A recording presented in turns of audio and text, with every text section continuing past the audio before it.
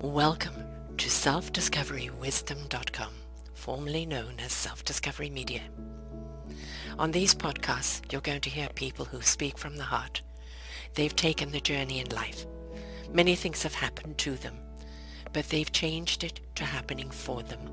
And in their strength, their courage, they've discovered their abilities and their wisdom, and they are now sharing it here with you. Do enjoy each show. We bring it to you with love and knowing that it's going to help you on your journey of life.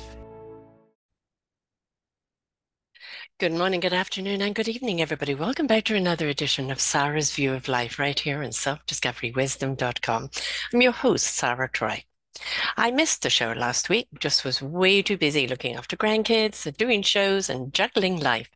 This week, not much is different, but it's always about fitting in the time, isn't it? This is the thing about life. Sometimes we cannot do what we want to do in the moment, and sometimes we have to be a bit more flexible and reach out and go and do things at a different time. That's what life is all about. So I'm rather inundated right now with grandkids and weddings coming up and birthdays and things like that. And as I said earlier, that I was going to take some time off, to unpack my stuff and try and find spaces for it. I'm still moving in and trying to settle in and make things work. But also, it's also about kind of getting to know my new city, which I haven't had a chance to do yet. So bit by bit, getting there, but taking some time off to do it, which doesn't always work either. How do we make it work? How do we prioritize our time to make sure we do have time to do the things that we want to do and also to have a social life? And sometimes in that wonderful gift of nothingness, nothing planned, doing nothing, no expectation, just being, just going, just doing, or just doing nothing, which is absolutely wonderful. And we need to allow ourselves to have those type of days, because if we don't, we're not rejuvenating. We're too busy chasing and we're not allowing ourselves to kind of just be and settle in. I know it is something that myself, I am a bit guilty of, that I'm not allowing the time. This last weekend, because the show comes out next week, is about going to get new glasses, and it's about last minute stuff to do with the wedding, and it's also about unpacking some of my stuff in storage there to find a home for it. And find things that I haven't yet found that I know I have somewhere, but where is it? And just take some time to do that. So let's make the time for our lives, right? Make the time. Not everything's about work or family. Sometimes we just need to have the time for ourselves and make it happen. So I'm going to try and make it happen this weekend. The following weekend, I'm going to go and see my lovely little Audrey, the person I lived with for 5.5 years, and celebrate her 91st birthday. Stay over for the night and then come back and then back to work and back to life. And very, very soon I shall be going over to the mainland for my son's wedding. That's in 3 weeks. So again, a lot to do. How do we prioritize? Do we do it in a format? Well, I'm not going to book anything this day. I'm going to do something this day. Or do we just say, okay, a day is coming, I'm allowing nothing, just blank. It's hard to do. And as I said, I know I find it very difficult to do because of all these things that I know I've got to be doing and I shouldn't be taking any time off. The other thing we've got here is that it's so hot. We've had temperatures up in the 30s, and I'm afraid I'm not wired for that. I'm British. Look at me, I'm white. And so the hot sun is something that's rather a killer for me rather than being something that a lot of people like, but not me. I need cooler temperatures to be productive. So maybe I should go and see a movie. Wow, what a concept. Go off to a cinema, nice and cool in the air conditioning, and watch a movie and be entertained for a couple of hours. Wouldn't that be nice? Maybe. So what is it that we want to do? What are the things on that? I'd like to do that one day. And how do we make that one day something closer? And it's still something I'm in discovery of. And I'd love some suggestions. I am not a gold personality where I'm extremely organized and know where everything is at every time and all of that. No, I'm a free spirit, a free wind. I go with the wind, I go with the flow. but it's also how do I have that flow lead me to something that is also being productive in something I need. So if you're a flow person and you find difficulty in bringing that structure around where you're allowing yourself to have time, but you know you've got things you've got to do. So do share what you do. Please do share in the comments what you do, because I would love to know how to manage this. I've got so much on my agenda. We have got Be Our Next Author book, all about coaches. It's Mastering Self-Discovery, Wisdom from Renowned Coaches. And the book we're putting together, and we have a special offer to the end of the month for the early birds. The book will start being produced in September. I've got that to promote. I've got the shows to promote.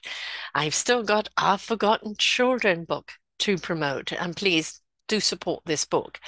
And all of these things, and of course, my grandchildren and my family and all of that. And it's like, how do you take that time to be with self and do things without feeling guilty of all the other things that you know you should be doing? Right. It's very important we rejuvenate ourselves and have some fun and take some time out. But sometimes we don't allow ourselves to do that because of all the shoulds. Oh, you really got to, you know, you should pay attention on that. Have you done that yet? And how do we kind of pace ourselves in that way and look at it as, you know, this is a priority too. Rejuvenation, looking at what you need, taking a moment, all of that is extremely important. So let us look at ways that we can do that guilt-free, giving ourselves the time to go do something for ourselves and still have the time to go and get things done that we want to go and get done. Time management. But also in that time management, how do we allow ourselves those moments of, no, I cannot do that right now because the energy is not with me, or the energy is with me to go and do that right now, but these other things are wanting to be done. The balance. It's always the balance. How do we do it? So if you've got any ideas, I would love to hear it. This is just a quick show this week. As I said, I've said, I've got a lot on my plate. I've got a clean house as well. So it's finding that balance to have some playtime and to me time and then the time to go and do what you need to do time. And you know, looking at all of that. We do need a reminder now and again, don't we? A reminder that it's okay to take some time. It's okay to say no to something. It's okay that you didn't get that something done today. There's always either tomorrow or next week. Is it a priority? Will the world come crashing down if it's not done? And it is what it is. But again, if you want to be a part of our new anthology book, Be Our Next Author, go to orchardofwisdom.org and look at the tag Be Our Next Author, or the orchardofwisdom.com on the front page. You'll see the invitation to be our author, and come and sign up, come and join us, come and have a conversation with us, because we're here to support you on the books with the podcasts and about getting what you're doing out there. In the meantime, I'm going to try and get things done because I said July and August, I've got to get these personal things done. So September, I'm really back at it. And time is clicking. My goodness, look where we are in July already. So it's really prioritizing and taking that time and deciding what to do with it. And also, does it really need to be done right now? Is that just a desire that you would like to get it done, but does it really need to be? Only I can answer that. And some things are really, yes, I've got to get that. And other things, no, it can wait until later. So prioritize you. I'm going to prioritize me. I'm going to take at least one day that is for moi. Switch the phone off. Nobody can call me. I'm going to go and do what I want to do, potter, get to know this city, go for coffee, drive around a bit, maybe catch a movie, whatever. And just do it for me.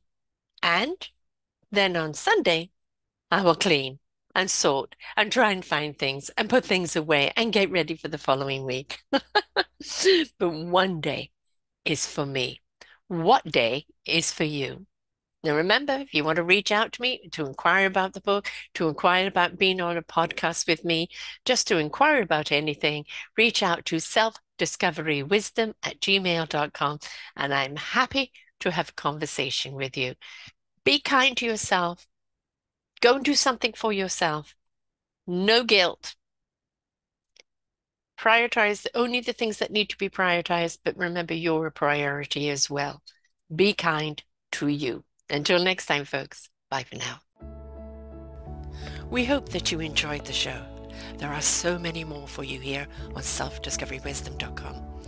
Just go to the podcast tag at the top there and you will see all the many genres and all 3,000 shows ready for your listening. We are here to serve you, to help you on your journey of life, and we know that through inspiration it begets invitation. We are supported by you, the listeners, and those that we interview.